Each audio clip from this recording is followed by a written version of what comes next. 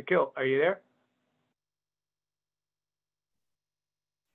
Yes. How is my audio coming through right now? Good. I can hear you. I think you still need to share your screen. Okay, excellent. All right.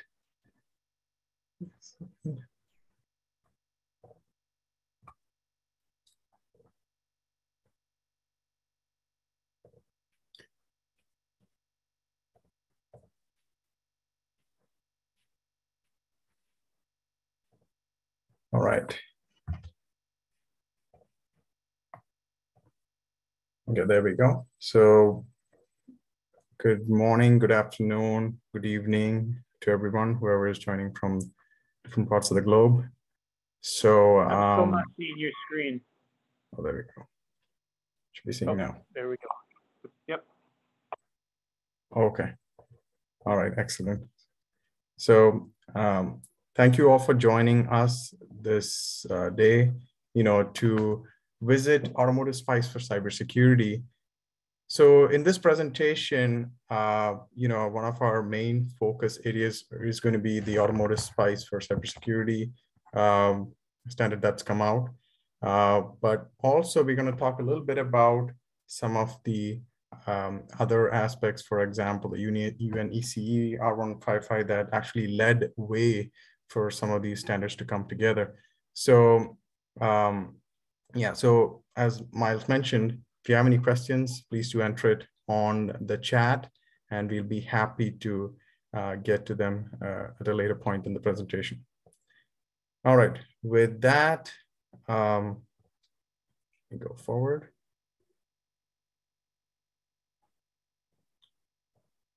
So a little bit about Omnex.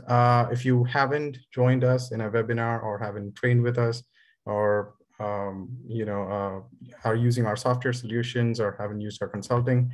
So this is probably a first time that you're hearing about us in that case. So I'll just keep it very brief and introduce you to Omnex in that case. And here it is. So we are based out of Ann Arbor, Michigan. And we have a global presence. A lot of our folks are actually in the writing committees of international standards. And specifically our EV, AV, electric vehicle and autonomous vehicle division focuses on standards such as functional safety, cybersecurity, SOTIF, and the likes of it to help accelerate the electric and autonomous vehicle, initiatives of various OEMs, tier 1s and tier 2s. So we'll talk a little bit more about that later. Quick view of some of our global offices and regions. We are actively into automotive, aerospace, semiconductor, medical devices, and general manufacturing, along with, of course, EV, AV, as I just mentioned. Moving ahead. Omnex as a whole, we help our customers with gap analysis, training, personal certification, implementation and coaching, also design and engineering services. We help with assessments and audits and also product certifications as well, for example, functional safety. So if you ever need help with any of those, feel free to reach out to us and we'd be more than happy to assist you with that. All right, so why are we joined here today on this presentation? So, you're more and more hearing this term called software-defined vehicles. And you're hearing about how there's vehicle V2X communication, not just V2V, but V2 vehicle to many other devices, like different types of electronic components in the highway infrastructure, etc. So there are so many different ways that the vehicle is talking to different external objects. So we're also talking about over-the-air communication. So if you're talking about real-time updates, having the software of your car updated while it's in the garage. So those are the kind of things that are, one, making our lives better and easier, but at the same time, these are risks that we need to seriously consider and mitigate as we think about cybersecurity. So the UNECE R155 requires among others, that the vehicle manufacturer, identification and management of cybersecurity risks is performed in the supply chain. So when this was introduced, we are looking at how can we implement this. So of course, one of the obvious candidates in the industry is the ISO SAE 21434, the cybersecurity standard. But also we have the Automotive SPICE for cybersecurity that is also paving way for all of this. So today, of course, our presentation is mainly going to be focusing on Automotive SPICE for cybersecurity, but we'll touch upon some of the related standards as well. So the Automotive SPICE is a recommendation of VDA to identify process-related product risks. And then what they did is we have some cybersecurity related processes that they have introduced, specifically that you can integrate into Automotive SPICE. So Automotive SPICE has been around since about the latest version's been around since 2017, the PAM 3.1, the PAM 3.1. So this one is attempting to integrate into the PAM 3.1, the Automotive SPICE for cybersecurity. All right, so let's look at the agenda real quick. We'll be talking about UNECE R155, the 21434 standard, summary of ASPICE, and also ASPICE for cybersecurity as well. So if you're looking at the UNECE WP29 regulation with other standards, you have on the slide, there are cybersecurity and cybersecurity management system related expectation. And then you also have software updates and software updates management related expectations in the R156.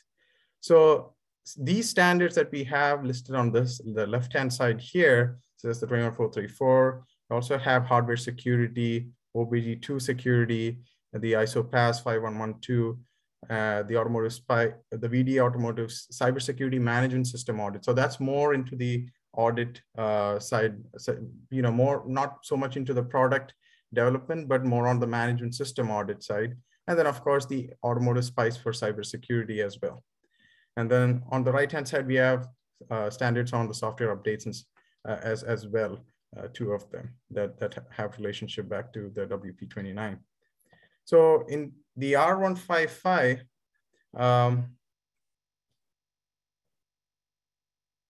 it has a large number of stringent and specific requirements for the OEMs and vehicles that they manufacture.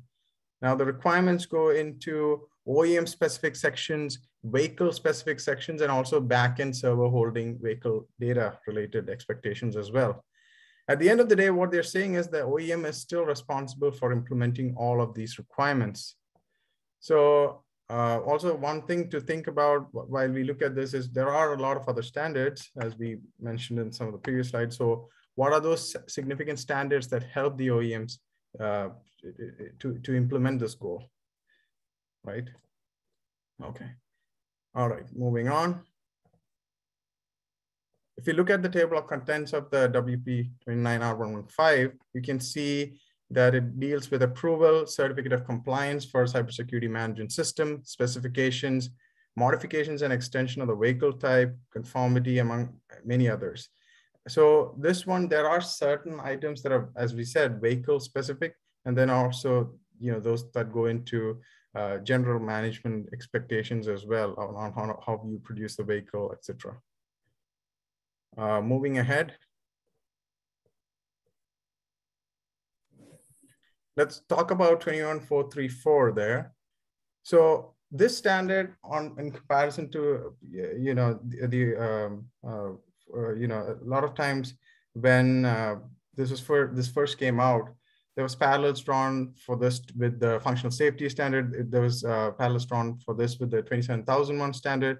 So yes, there are overlaps of 21434 with those standards that I just mentioned, like functional safety and of course, the other standard, which is the Automotive SPICE for cybersecurity. But really here, the 27001, which is more of like an organizational information security management system. over here, one thing to keep in mind is that this has a very strong focus on product development. Going ahead. So in this cybersecurity, of course, we're talking about the product development part of this. So when this standard was initially being developed, there were some other standards also around that had impact on it. So let's take a look at those over here. And I see Juan also on the call. So Juan, if your audio is coming through fine, would you like to talk a little bit about the automotive 21434 development? Juan's also contributor to the 21434 standard. So Juan, if you would like to make a comment on that.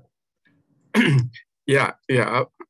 This slide talks about the standards and the projects that were in development at the time that the 21434 was being developed.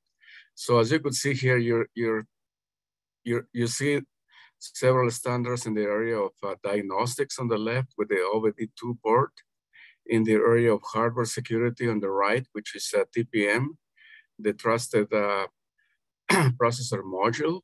And then in the middle, you have the OTA, the over-the-air interfaces. And then on top, you have a bunch of other projects, which are a bit more generic.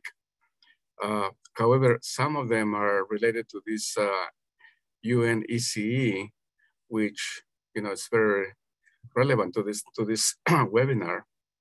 But also there are other standards that starts with XDOT, and those are European type of standards, totally related to automotive. So the point of this slide basically is to say that when 21434 was being developed, it was not the first and only document or standard regarding automotive cybersecurity. There were many other projects that were very important, okay? So go ahead, Nikhil. Thanks, Mark, thanks. So here, again, as we said, in this, besides, of course, requirements around product development, 21434 did go into some expectations on when you do manufacture these vehicles, what type of controls you need to have in place to ensure that the product at the end of the day is free from cybersecurity risks. And of course, they do have expectations on a general cybersecurity management system being in place at these respective organizations that are developing these kinds of products. So that's where 27001 comes into the picture. So here you can see a relationship of some of the other standards that have influenced in the generation of the 21434. As you can see here, of course, 26262, the SAEJ standards there, and the 27001, of course, and even ISO 9001, the quality management system had an influence on that. And of course, the NIST SP 800, annex controls, even they had some influence in the 21434 standard there. And of course, they have led again further to inspiring some of the other standards that are in the industry there. Here's a quick snapshot of what some of the main clauses of the cybersecurity standard looks like. So at the very top, you have the organizational cybersecurity management. Then you have project-dependent cybersecurity management. Then you have distributed cybersecurity activities. So if you have suppliers that are part of your development activities, what type of controls you need to have that have to be established with the suppliers. And then you have continual cybersecurity activities that is ongoing forever. And then over here is where more of your product development related. So you have the concept phase, and then you get into the product development with the V models of product development. And then you have the cybersecurity validation at the right-hand side. And then you have also post-development phases. All of this has it's reliant upon the threat analysis and risk assessment methods, very critical activity. If you are familiar with the functional safety, you would compare it with the HARA activity, what the TARA is doing here. And here where you end up with cal values and risk values, while at the other side, you're coming up with ASIL values. That's the easy way to think about how cybersecurity executes the threat analysis and risk assessment methods. A very critical activity in the overall process, as a matter of fact. So moving on to Automotive SPICE. So why did we talk about these two standards? Because 21434 does have a big role in how the Automotive SPICE for cybersecurity came into picture. And of course, before I talk about the Automotive SPICE for cybersecurity, I need to talk to you about the traditional Automotive SPICE, the Automotive SPICE PAM 3.1 for a minute before we jump into this.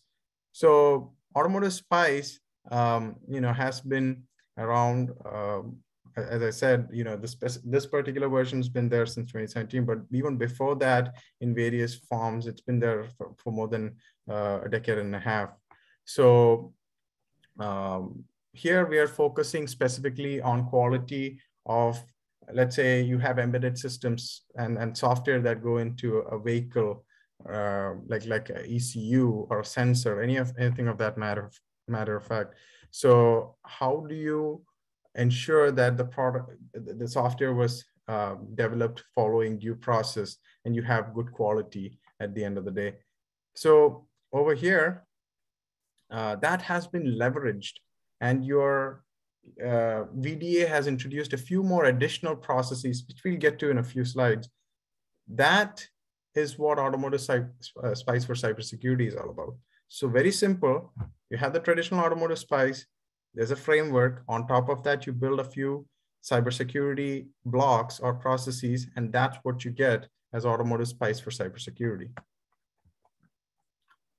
So this is the framework of the traditional Automotive SPICE. So here you can see there are about 32 processes if you count them, out of which there are about let's say 16 processes that are marked in red, which we call as the VDA scope.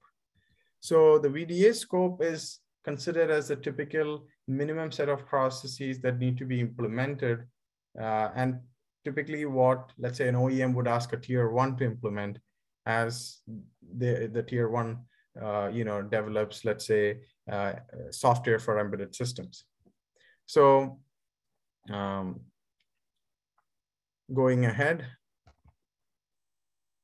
So here comes Automotive SPICE for cybersecurity. So what Automotive SPICE for cybersecurity has done is they took, the UNECE regulation R155, as we already said, required vehicle manufacturer for identification and management of these cybersecurity risks, right? Not only at their own place, but even in the supply chain. So that's Automotive SPICE has been already used as a tool by OEMs to ensure quality within their supply chain for any type of software that's developed or embedded systems. So at that point of time, they wanted to take this as a vehicle to transport those additional requirements for Automotive SPICE for cybersecurity. So here, cybersecurity related processes have been added into the proven scope of Automotive SPICE. Automotive SPICE is widely used. Initially, of course, very prevalent in the European side. It spread very well to the North American side, Asian, continents, and everywhere. So it's very, very prominent these days. So that's a great way for these requirements to be communicated in the automotive supply chain. So to support process-related product risks that are cybersecurity relevant.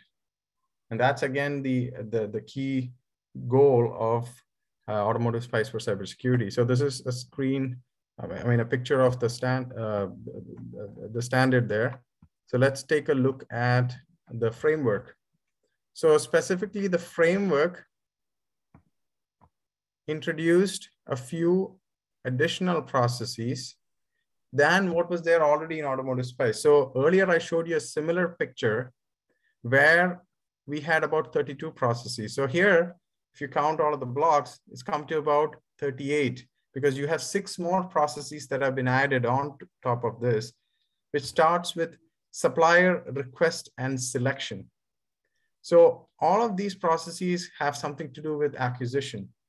And then here you can see system engineering process group, software engineering process group, and they've introduced cybersecurity engineering process group, which will again integrate over here with your product development.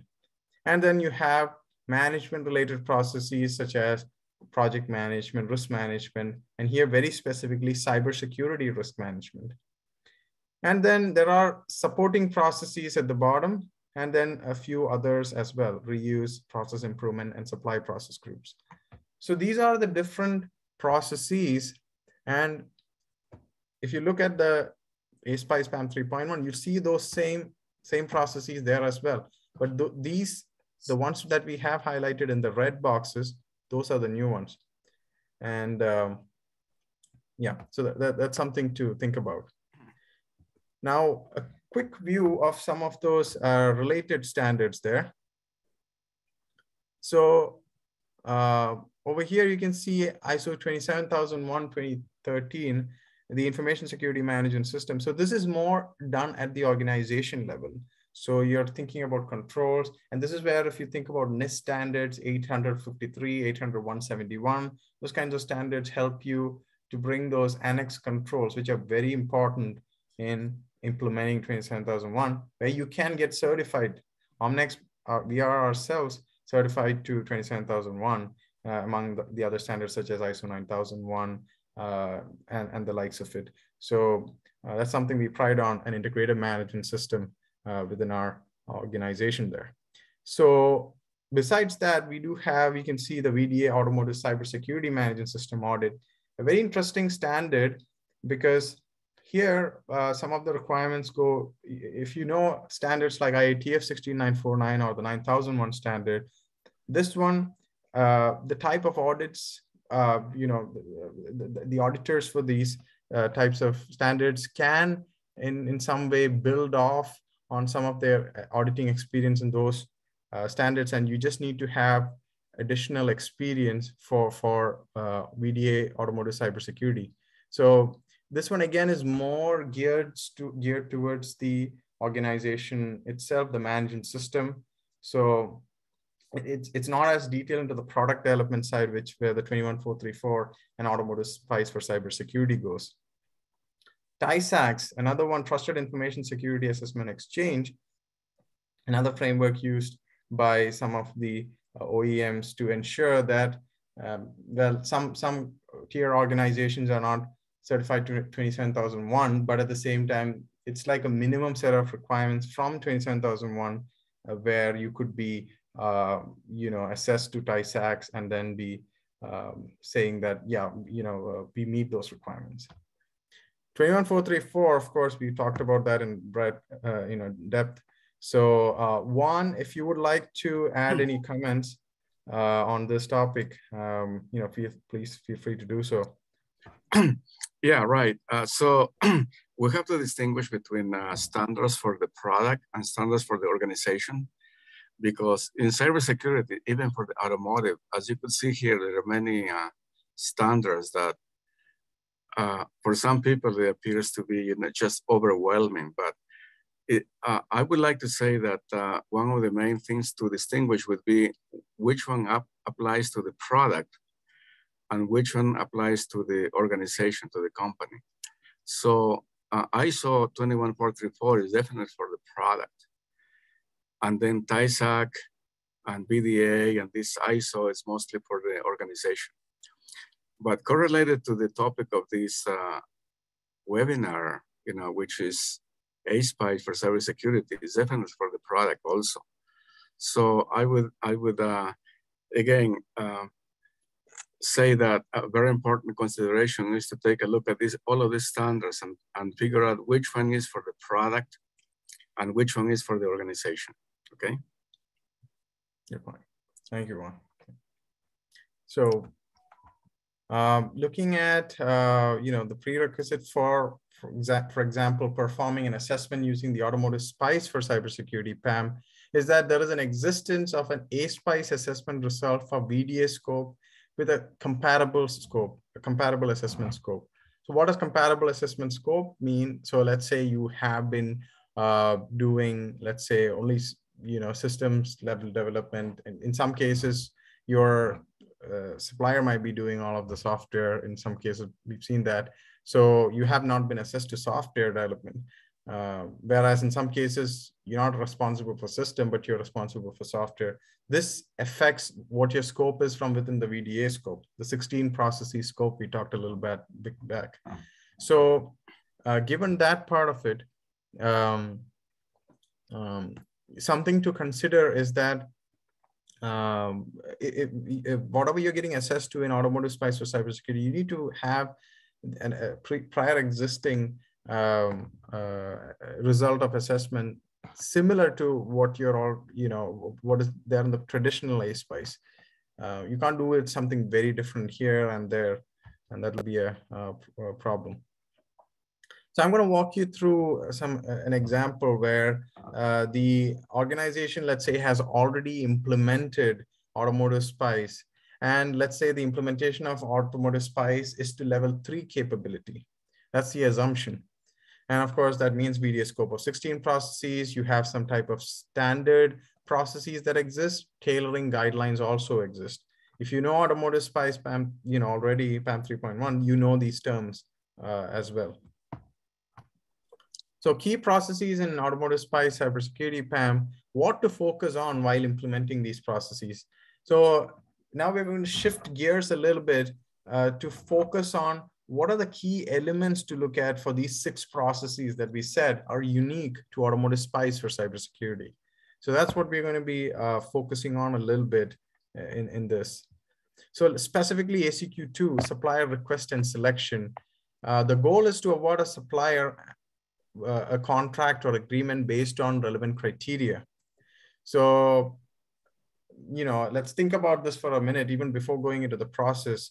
Isn't cybersecurity important when you are having a partner that's going to be working with you in the product development stage? Absolutely, yes. So it would be obvious that you need to make sure that these criteria are passed down to that supplier while you're performing the supplier request and selection, right? So supplier evaluation criteria to include organization's capability of supplier regarding cybersecurity, continuous operation, can they support, like, what if you do have specific type of threats and everything that are found, post, the vehicles are on the field, how can those be addressed? Technical evaluation regarding their cybersecurity capabilities. What type of testing activities, what type of detection capabilities do they have? And also, we in supply chain, you talk about scorecards. So if you do have scorecards, and how have they been performing in previous projects? So evaluation of potential suppliers on evidence of organizational cybersecurity management system, information security management system, and support from organizations QMS. Something similar to that is, for example, getting certified to 27001. So if you have something like that, that's going to really help you with ACQ2. And then potential supplier identification based on the evaluation and issuance of an RFQ with corrective action plan for any identified deviations, where of course you're going to do final negotiation and awarding the contract or agreement. So typically you have something like an interface agreement that is established. And of course, during, let's say you're doing an audit as part of your supplier selection activities, and then you do find some discrepancies, then you're going to document that, track it to closure. Or of course, with the supplier, it'll be documented in the contract that they will have to resolve at a later point in time.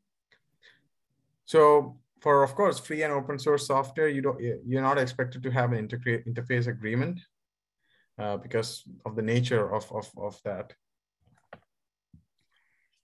So if you look at this, very clearly, it can integrate with your IATF 16949 There is, the clause 8412 supplier selection. So it can have a very good integration with that. And most organizations that are in the automotive supply chain, if you do manufacture automotive products, you are certified to IATF 16949. If you are just design only, then you are probably ISO 9001. Cybersecurity risk management, MAN 7. So if you remember in the framework that we talked about a few slides back, there was one process that specifically dealt with cybersecurity risk management. So on this, the main focus is determining the scope of cybersecurity risk management. For example, project assets, cybersecurity properties, damage scenarios, impact categories, and product and related product phases. So defining the cybersecurity risk management practices, for example, risk identification, analysis, evaluation, evaluation determination, and also risk treatment determination, all is going to be falling within the MAN 7 scope. So looking at this, if you know 21434, you probably know where this is going towards. And specifically, this one has a very good integration with the threat analysis and risk assessment methods within the 21434 standard. So Juan, do you want to talk? Yeah, sure. Yeah, thank you. So this is actually clause 15, what it's shown at the bottom here. This is from 21434. And we're trying to relate this back to MAN 7, what they're talking about. So MAN 7 is actually more generic. It's talking about cybersecurity risk management.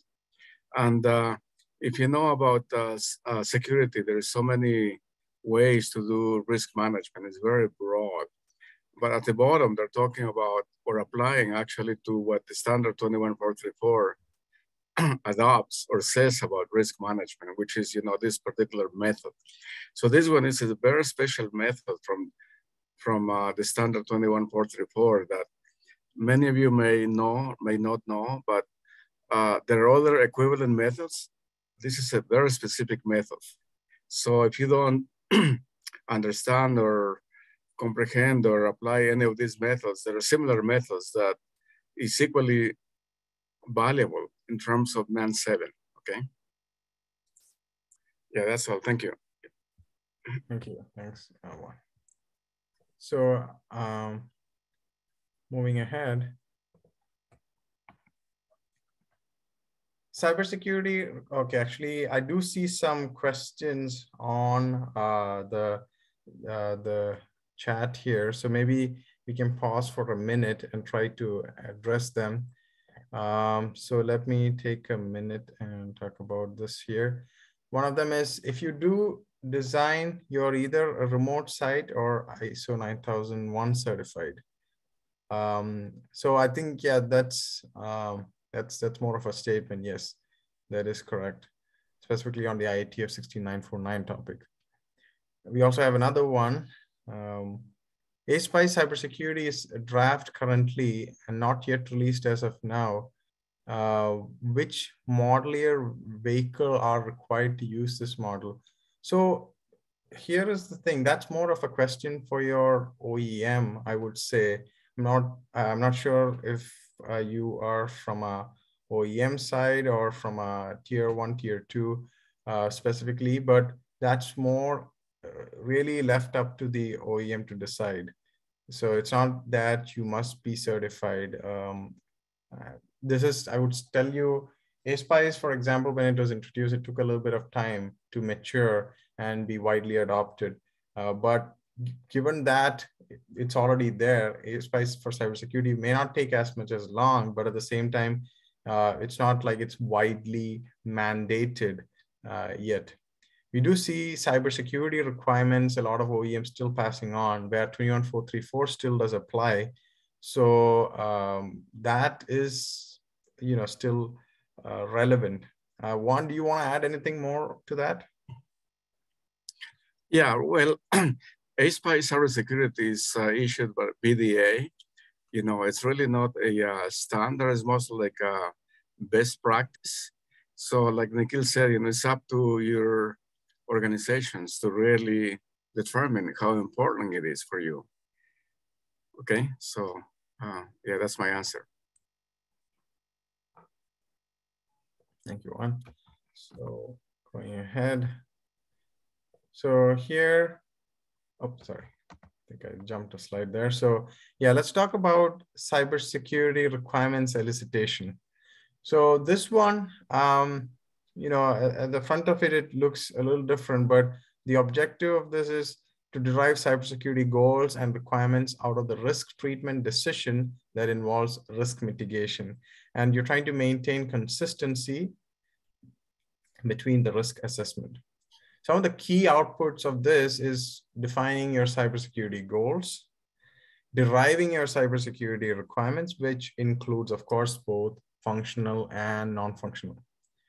So requirements for post-development, which includes like production, operation, maintenance, decommissioning, all of those come out from this as well. Now, consistency and bidirectional traceability, some of the expectation now, ASPICE is very well known for this requirement in terms of its bidirectional traceability expectations and consistency, where you know, between cybersecurity requirements, you need to have it going back to the goals, and for the goals, of course, back to the threat scenarios. So this again is a very important piece of that puzzle. Now here, you know, it's also said that we're talking about a continuous refinement of the requirements during various iterations as we go through this process. Here, you know, here, of course, when we talk about, for example, communication, which is another process that you will see when you go through the V model processes within ASPICE, it applies to all of them here, okay, to all the product development processes. So here, of course, this can integrate with the concept phase of product design as seen in 21434. Why concept phase? The cybersecurity goals, a very clear indication there. And, you know, that's where it integrates. So cybersecurity implementation. Here, this is past the concept phase, but you're actually talking about product development where you're getting into the trenches of it. So here, implement risk treatment actions that involve risk mitigation to reduce any residual risk of, to an acceptable level.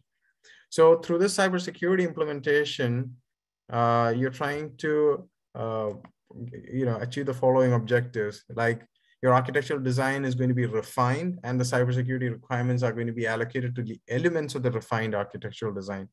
Sounds familiar? Yeah, because this is very similar to what, again, even functional safety does. You're going through, you're coming up with an initial preliminary architecture, you're going to revise it, similar approach there. And appropriate cybersecurity controls are selected where, you know, of course, you're talking about like, how do you either pass it on to a different subsystem, or how do you avoid or detect, etc. Those types of decisions going to the details of it. Architectural design is again analyzed to identify and evaluate any vulnerabilities. One, maybe if you would like to maybe spend a minute talking about, you know, as we talk about maybe performing, you know, an analysis on architecture. You know, you worked with a lot of architecture, so maybe just share your thought on how cybersecurity has a big impact on the architecture of the product. How is that related? Yeah, absolutely. We're talking about mostly, let me talk about vulnerabilities here. So a vulnerability is a weakness in a design or feature or implementation of the development that you do in any system, really. So, and that could happen in any area. So here we're talking about vulnerabilities at the design stage. So when you do the design, obviously nothing is perfect. And later on, you may find out that whatever decision you have made will imply into a vulnerability that is identified are not actually exploited by attackers. And that's where the attack surfaces are all about. So this particular topic is definitely very, very, very critical. And as it's shown here, it starts at the design level, okay? But it actually moves down to the operation level, for instance, where vulnerabilities are actually discovered. So vulnerabilities can be discovered right away at the design, but many of them, perhaps most of them, are identified at the operational level when the product is actually in the user's hands. So when when a driver or a user is actually using the vehicle, that's when some vulnerabilities are discovered by attackers. Okay. Okay, great thought. Yep. Yeah, I think that architecture piece is very critical, especially as you said with the attack surfaces, how they have a very strong relationship into identifying those. And yep, so as we say, it has a strong relationship to the product development phase there. Now, when you go to risk treatment verification, you're trying to confirm whatever you implemented, right? They comply and with the requirements of the cybersecurity requirements, and of course, what you have in the refined architectural design and the detailed design as well. So when you consider risk treatment verification and integration strategy, you need to consider degrees of independence for verification, also different types of methods, which goes into any type of testing and verification and validation activities, right? So that's very critical. And this covers, of course, typical verification activities such as risk treatment verification, which includes the test cases that you're going to be using for this activity, and verification activities according to a specified strategy and criteria. And at the end of the day, all of this again has again, bi-directional traceability requirements. When you talk about verification, I mean, this is typically what we say, right? You're talking about, can the design do what it's supposed to do? That's what you're trying to see in verification. While you get to validation, you're checking whether it satisfies the intended use. So when you think about strategy, you also think about typical items such as what is regression, what type of methods you're supposed to use, techniques, tools, and what type of work products you're supposed to generate at the end of the day. This goes into any process. And of course, a very clear plan and schedule to go along with the verification activities. Because remember, when we began this example walkthrough, we said, we're taking the example of an organization that is already level 3 certified in Automotive SPICE. And that's what we're basing this out of. So it is expected some of these, the capability to have bidirectional traceability and to check consistency is already there, going here. And this can, of course, integrate again with the product development phase. And talking about risk treatment validation, as we said, does it satisfy the intended use? If so, that's what validation is about. So here you're talking about including cybersecurity relevant methods to detect unidentified vulnerabilities. So this is where like your pen test and those activities become very important. Examination of the achievement of your cybersecurity goals. And of course, at the going back and forth, the consistency and bidirectional traceability between cybersecurity goals and the risk treatment validation specification. That is all about risk treatment validation there.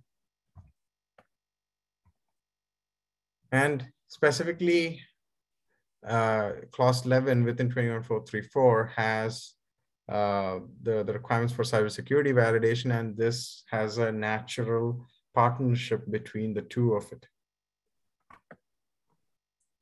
So, we've talked about Automotive SPICE for cybersecurity, and it's very clear there is a great synergy between the two. There are some areas that go very well. So just again, scoping to those 6 processes, let's see where is that overlap. So supplier request and selection goes into your clause 7 distributed cybersecurity activities. And over here, where you have your cybersecurity elicitation, that's again going over here. I think there's a small formatting issue there. Sorry about that. And you can also see concept phase where we talked about the cybersecurity goals coming out of it. And there's again that relationship. And then risk treatment and validation with the clause 11 there. Something went with my formatting that seemed to have moved some of the shapes around. Sorry about that. But yeah. So if you were to implementing Automotive SPICE for cybersecurity, what do you need to do in addition to Automotive SPICE? So of course, the requirements from Automotive SPICE for cybersecurity will need to be integrated into the standard process at the organization. You need to have tailoring guidelines that will need to account for projects with cybersecurity impact.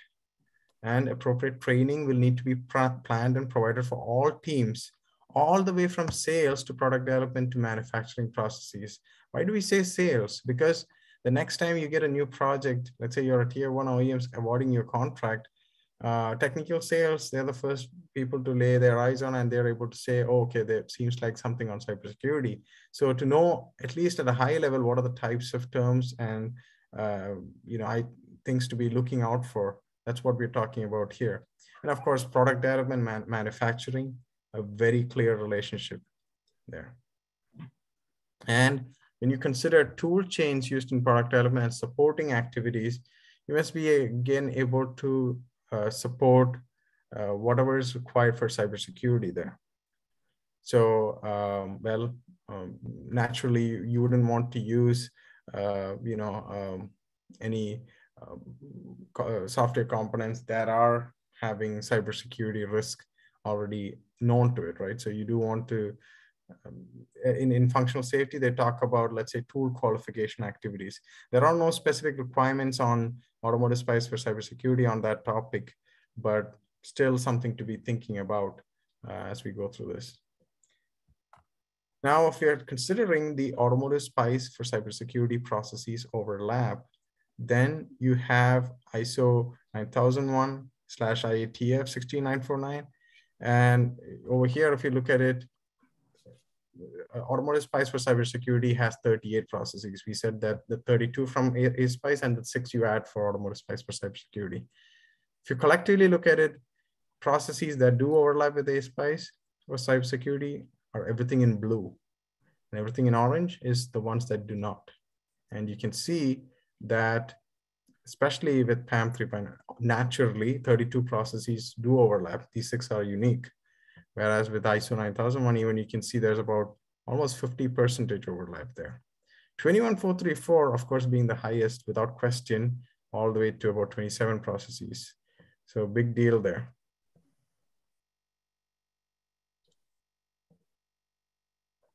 Now, when you look at work products, I was showing you processes before. Now I'm showing you work products. So with work products, the difference here is you have about so many of these work products that have a clear overlap, and there's the high percentage with work product overlap that you can again see there. Interestingly, the work product and the processes number are almost identical, and that's why you're seeing the same relationship there. But the numbers you can see are different in terms of overlap. With 21434, there are more work products. Earlier to 27, now you have about 32 in terms of work products. And then similarly, you can see that overlap going between the two. So when you talk about process and work product integration, what does it look like? So with process, naturally, if there are processes, for example, you're talking about supplier request and selection. If there is a requirement on ASPICE and there is a requirement on functional safety and also in IATF, naturally, you don't need to have 3 different processes. You just need one where it has requirements from all. Similarly, when you talk about work products, if you have, for example, a cybersecurity interface agreement or the distributor interface agreement, you can consider the relationship between the two and coming up with a related document that can incorporate both of these expectations.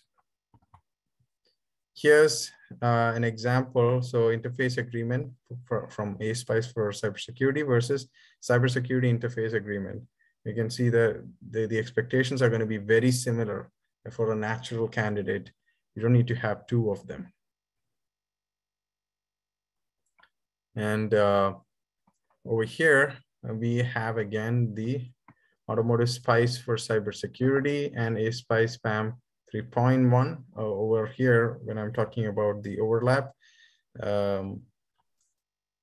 we said that, of course, these are the processes that do have a, just revisiting the framework that we've been seeing, which has a great overlap. So let me just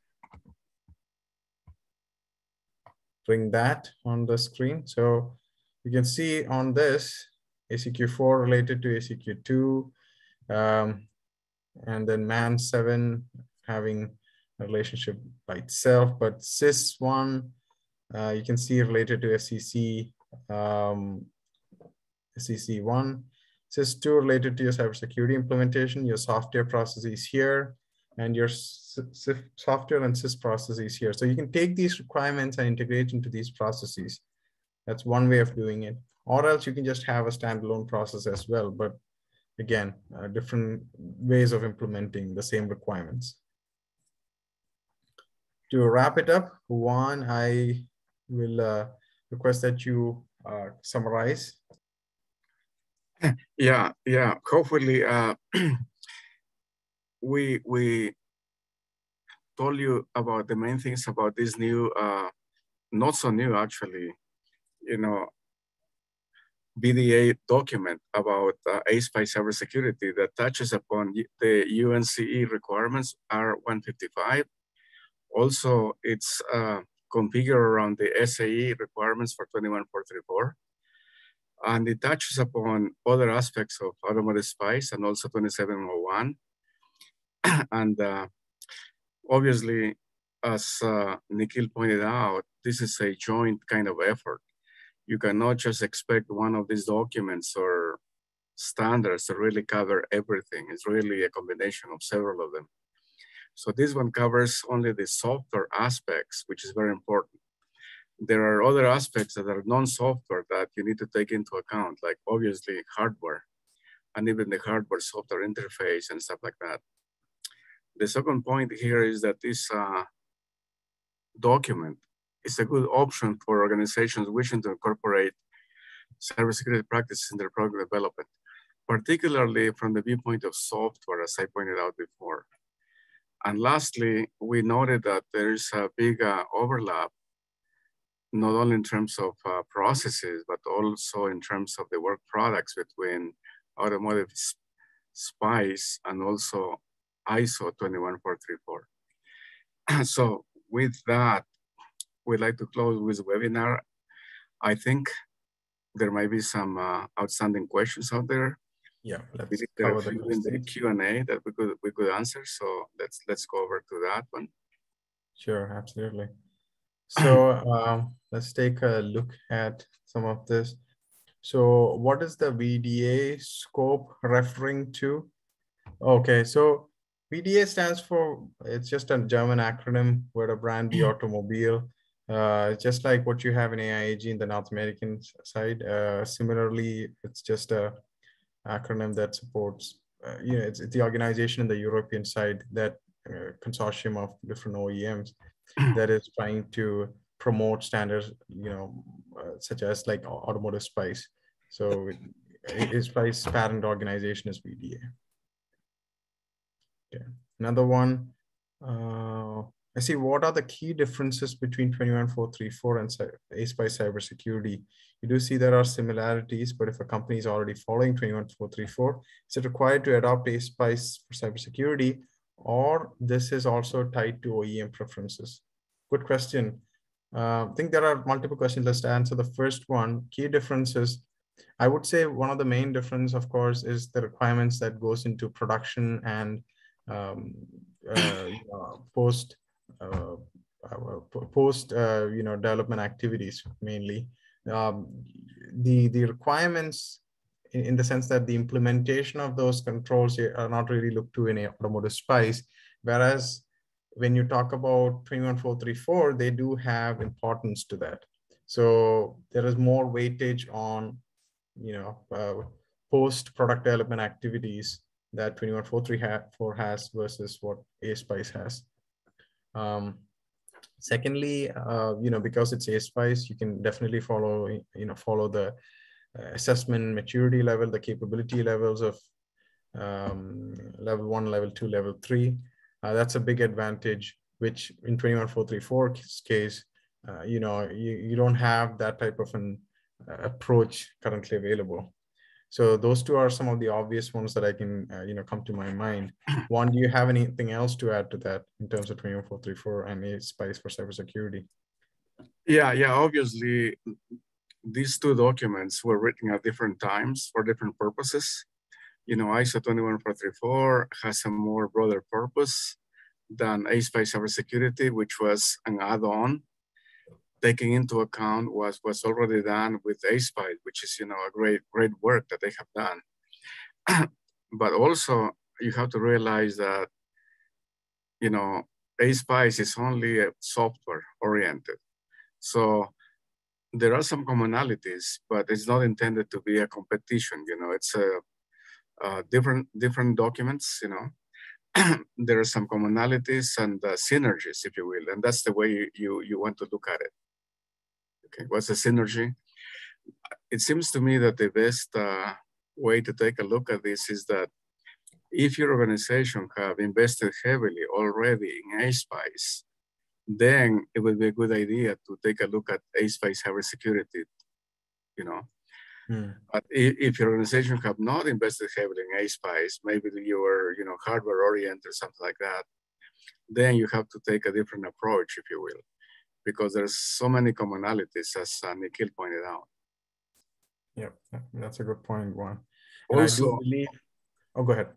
Yeah, there is a question that's specifically targeted to me here from Merdad Kabashi. It says, why the design cannot simulate the actual working conditions to minimize the vulnerability, I suppose it is. Yeah, I indicated that vulnerabilities is a key issue in cybersecurity. Not only conceptually, but also practically. It's very difficult to identify vulnerabilities. Sometimes vulnerabilities are out there and you cannot identify them until it's very late, But as to this question, simulation, the idea would be that you make a design where there are no vulnerabilities. However, that's the ideal situation. Extremely difficult to do that, extremely difficult. I don't think there is a design that can claim that there is no vulnerabilities in security, You cannot say that, you cannot prove that. It's extremely difficult. Definitely a design can use simulation or any working conditions or whatever to minimize vulnerabilities. That's a given. I guess the answer is how well you do that job, At the end of the day, there's going to be some vulnerabilities left out, either to be found by red teams, black teams, whatever, later on and exploited by attackers. That has been the history, at least in automotive cybersecurity. Okay. That's a good point. Thank you, Juan. And yeah, so another question we had was on, request to have the draft version. Okay, so if you go to the VDA website, you can obtain the Automotive SPICE for cybersecurity standard, free of charge, I believe. Or actually, here's the thing: if you're actually looking for the book itself, that's something you don't get a, you won't get a, let me just go back to this one. So if you're talking about the book itself, you actually have to buy it from the VDA bookstore. They don't have they don't have digital Really link. available, you mean? Yeah. Sorry, yeah, digital link available. That's what I was trying to say. And it is a first edition that's actually available. We used to have a draft before that, but as of August 2021, actually, I believe it's a first edition. So it's not a draft itself, but it's a first edition that's printed and available that you can purchase from the VDA bookstore, to be precise.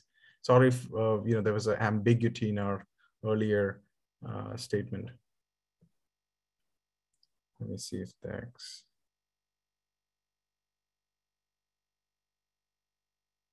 checking if there are any other questions. So I believe we have, yeah. All right, as a closing statement, we just wanted to tell you, so we do run Automotive SPICE classes that take a deeper dive into 21434. Juan himself even does some of the training. We do have other qualified trainers as well, experts in the industry. So if you are interested to learn more about that, please do take a look. We also have some Automotive SPICE for cybersecurity training planned for later in the year. And as we said, if you have any requests on gap analysis, product certification, assessments, audits, and the likes of it, let us know. We'll be happy to help you with that. Some other courses related at the same time. We do have the 21434, Automotive SPICE for cybersecurity. Oh, sorry, that functional safety as well. So do take a look at it. It's on our website. You visit omnex.com. Be happy to, you can read more about the courses that we do as well. And also SOTIF courses. And then we also have the AIGVDA courses here. And here's a quick look at the cybersecurity training courses to wrap it up. And thank you all for joining. I know we stayed past 4 minutes, our end time, but we appreciate you joining us today. And thank you for the opportunity. Looking forward to it. Yeah, likewise, I would like to thank everybody for your attendance and also your questions. Okay, thank you. Thank you, everyone.